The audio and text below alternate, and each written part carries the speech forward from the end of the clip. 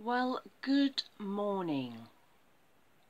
It is the first Monday of July, and I thought I'd just check in because I haven't done a to camera piece for a while. You can hear my voice on some of my shorts, but I thought I would do something actually to camera. And just check in and see how everyone is really. It's been a weird year so far, and I'm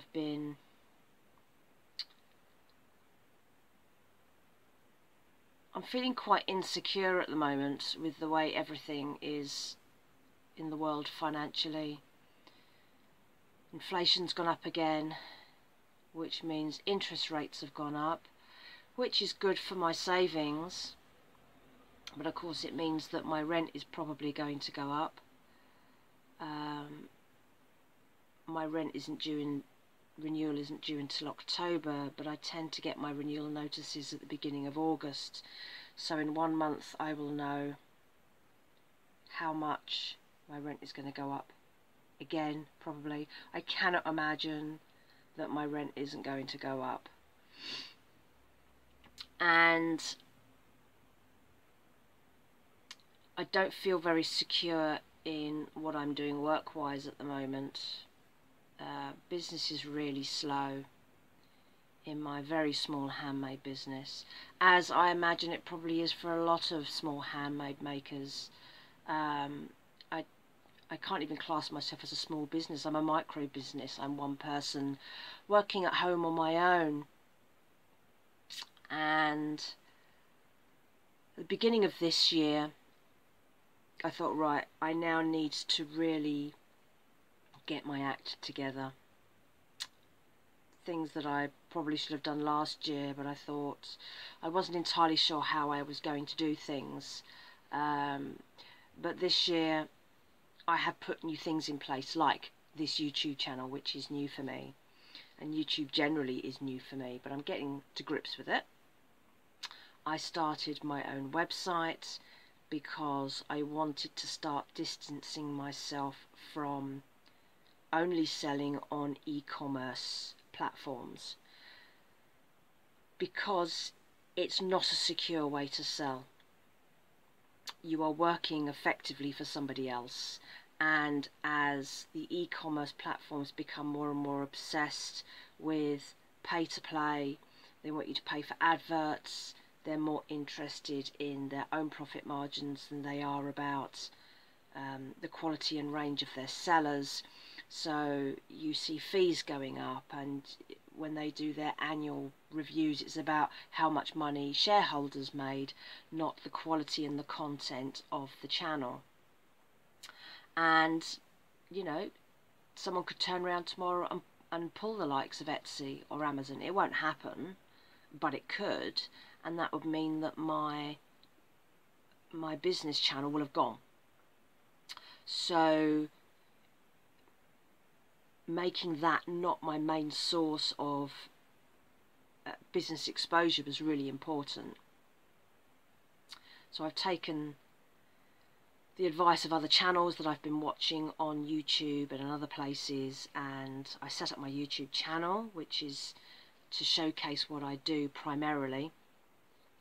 And I set up my website. Now my website's only been running since, I think I launched it in April, so it's only been going a few months. It's not I paid for it, started paying for it back in, I think, February or maybe even January, I can't even remember now, but I didn't launch it until the end of March or in April, because it's taken time to build. I had to migrate something like 500 to 600 items across, and they all needed tweaking. They weren't all just perfect when I migrated them from Etsy. And it takes time for that sort of thing to get traction. They reckon it can take 8 months to a year for Google to find your business enough and know where to put you in rankings. And it's the same with other sites, really. if you're on Pinterest, it can take 8 months to get traction on Pinterest. Blogs, I've been running a blog since the day I started my business back in 2012, and it's been very on and off, and I'm still, even now, I'm still not entirely sure what the focus of it is. It doesn't showcase my products, it's more about industry, it's more about the behind the scenes workings, which is why the YouTube channel's been so good. But I've not allowed the business to become my only form of income. I have side hustles, I have passive income, which I have increased since the pandemic, because my business model changed in 2018 when I started working from home. I lost my studio, I lost my other part-time job, which was enough money for me to live on, so the business was very much almost a hobby in the background because I didn't need the money from it. And then all of a sudden, within a space of a few months, the rug was pulled out from under me and everything was gone. So I had to start effectively running my business from scratch. The way I was earning my money from my business had also completely changed, and I suddenly became entirely reliant on selling on Etsy, which had never happened before. I've always had an Etsy site. I never utilised it. I would sell the odd thing, but it wasn't my main source of income. I didn't need it. And suddenly, in October 2018, I went from not needing it to this is all I've got. And I lost my studio, so I started working from home, and my whole dynamic changed. I had to start again from scratch. So the rest of 2018 was reorientating myself. 2019 was starting to build that business from scratch. And things increased, things got better, 2019 was going well, and then 2020 happened. And everything changed. I had to pivot what I was selling. I was watching what was going on in the news. Everyone was in lockdown. Suddenly everyone became obsessed about crafting and making from home and filling their time at home because they weren't at work. And I took advantage of that because I had quite a lot of haberdashery items, so I had lots of fabric, I had lots of zips and buttons and all sorts of things, and I pivoted and just became an online haberdashery seller and did really well. 2020 was a great year for me in that respect. I didn't make a fortune, but it was my best traffic, it was my highest number of sales, and it kept me focused and occupied in a very difficult year. And because I was all now working from home, I had access to everything. The post office was still open. I had lots of packaging materials. I didn't need to go out and buy anything, so I was really self-sufficient, and that was brilliant. And then, of course, 2020 stopped happening, and people started to come out of lockdowns, and things started to go back to normal, and that income went from great to what the hell happened, because nobody wanted that anymore. It wasn't a change of lifestyle, it was a gap filler, and I knew I would be taking advantage of it while it was there. So since 2021, it's been a slow downward trajectory as people have gone back to normal, incomes have changed, and now, of course, we have a cost of living crisis. We have a potential recession. We have high interest rates, which means high mortgage rates, high inflation, the price of everything's gone up, and the sort of things that I make are not priorities. I know there are people still buying, there are still people with money to invest and all that sort of thing, but as a general rule, business is down. And it went down last year. In fact, it started to dip in 2021, and then it dipped in 2022, and now here we are in 2023, and I'm wondering where else I can make my money. I'm coasting at the moment because, like everyone, my bills have gone up, but I don't have the income. It's incredibly difficult to predict.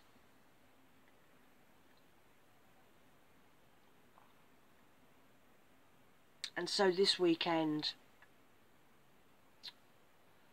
I feel quite down about it all. I feel, what am I doing? I don't want to have to go back to full-time work.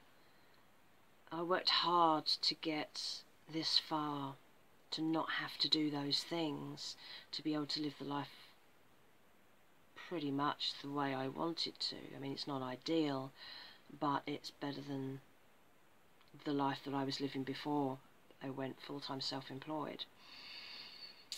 And I've always had other income streams. I've never just relied on my business, ever, because I like to duck and dive. I like the variation that I get from doing various things.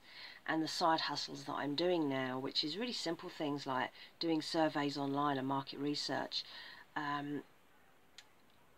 does kind of fill a financial gap, and I found it quite interesting, and it varies, but I feel like I'm doing something useful. And I just wondered what everyone else was doing. I mean, it's very hard to find really honest advice about what's really going on for people. There are still a lot of, you know, YouTube videos and channels that say, oh, start an Etsy business, you can make thousands every month, which is absolute rubbish. You can't. You really can't. And it's really hard to find channels where people, you know, just sit and talk like I do and tell you what it's really like. So I'm a bit of a frugal lifestyler anyway. I live quite a basic life. My expenses are very small. I can't control everything. I can't control my energy bills. I can up to a certain extent, but of course the problem isn't the energy bills, it's the standing charges that go with that you can't change. And I reckon about 2/3 of my energy bills are charges that I can't do anything about. Rent I can't do anything about. I have a cheap rent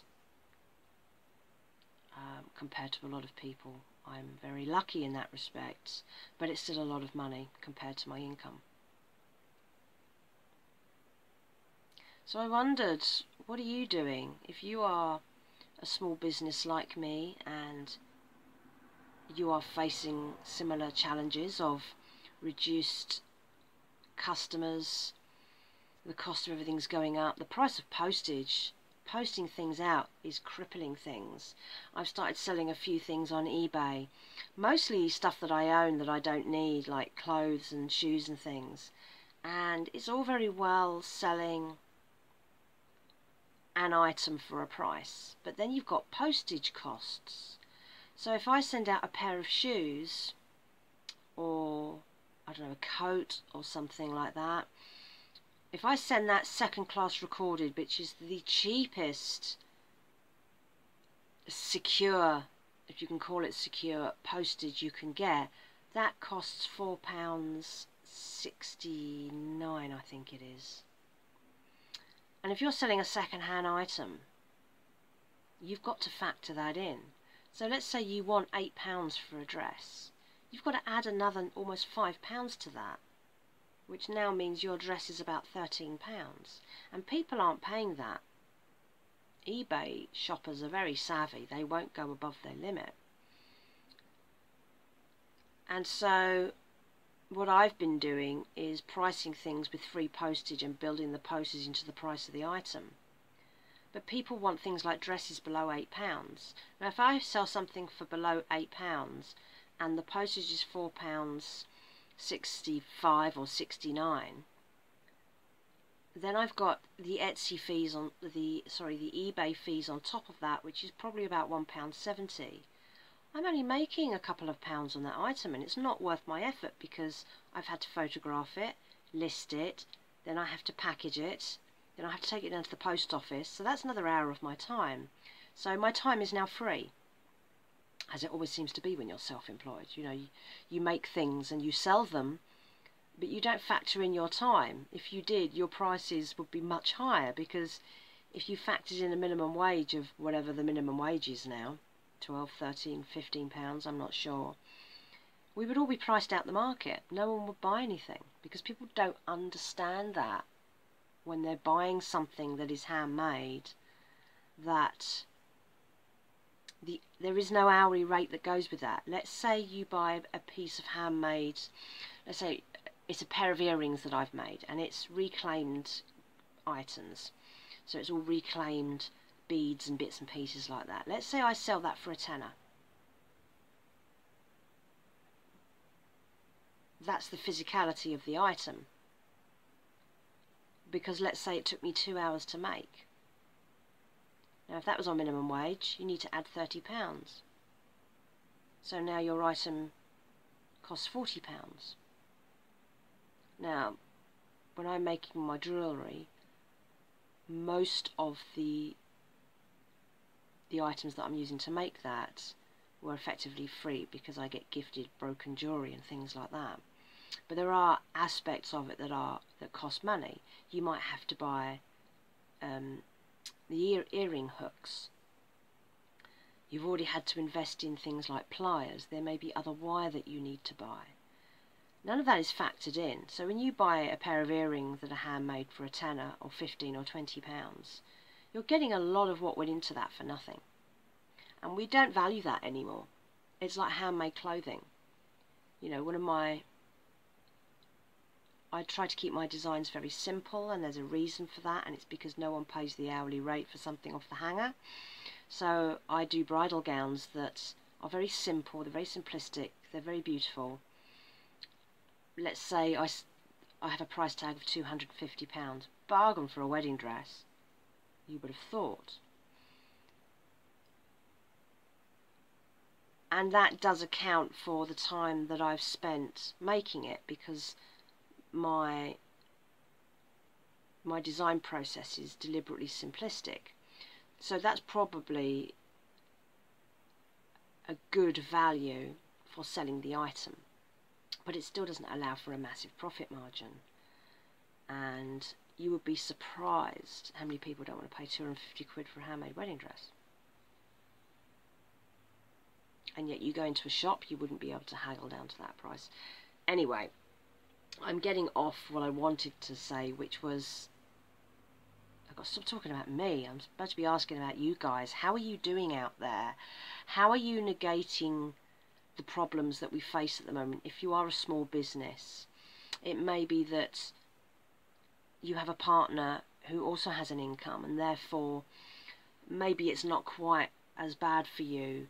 Maybe you're a stay-at-home parent and this provides you with an extra top-up income, therefore it may not be as detrimental as perhaps someone like me who lives on their own and this is their major source of income. But that doesn't make it any less concerning, and I've noticed that it is affecting my creativity. I've temporarily stopped designing because if I'm not selling as much, I'm running out of room to store things for a start, because I work from home. Equally, what's the point in making lots of new stuff if no one's buying stuff anyway? I would like to shift some of the stock that I already have and make room for the new things. And the selling of things increases my creativity, because suddenly it's, oh, people do want to buy my things, because when people don't buy your things, you immediately think they hate my stuff, rather than they don't have the money. They're focused on other things. So there's all these things going around in your head when you are a creative person anyway. You are always doubting your abilities, doubting your worth. That's just the mentality of being a creative person. You're always very critical of your own work and your own place in the world and your own worth. And I've been doing a lot of that lately.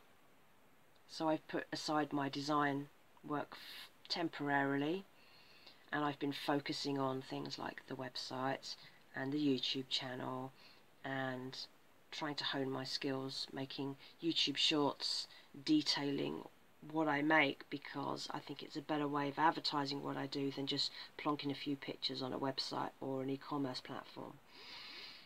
But of course, building that traffic takes time. You know, it could easily be a year before I have enough traction that I'm being found. Can I afford to sit around the best part of another year? I might have no choice. And I have started to look for other work. Just seeing what's out there, because I'm very sceptical about finding anything that is going to fit in with the way I do things now, and that is going to add to my life. I don't want to end up in some awful toxic work situation, which is what I spent so many years trying to get out of, which impacts the rest of my life. This is the problem. So I'm still negotiating that and trying to work things out. So what are you doing? Have you given up? Have you gone back to other work?